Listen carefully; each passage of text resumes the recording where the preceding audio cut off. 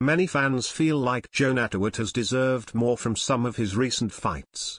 The Thai striker has always been better than his record suggested, but that has been on full display in a pair of encounters with the same opponent.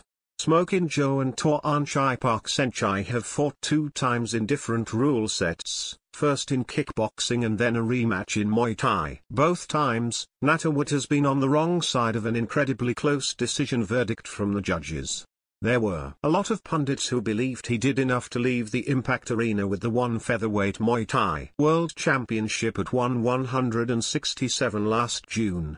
Now, Nattawut is looking to bounce back before heading into a trilogy fight with the world champion. What he can't afford to do in the main event of one Friday Fights 81 is get carried away with thoughts of his next fight, because Superban isn't an opponent that can be overlooked, even for a second.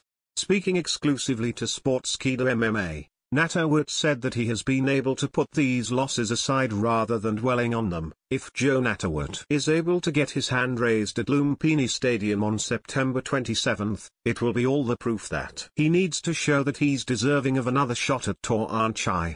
The 2 men were initially booked to compete at 169 in November, but there are now some potential question marks surrounding November 8. For Nattawut, all he can do is focus on himself to ensure that he comes away with the victory by any means necessary. 1. Friday Fights 81 will air live in Asian primetime via watch.onefk.com.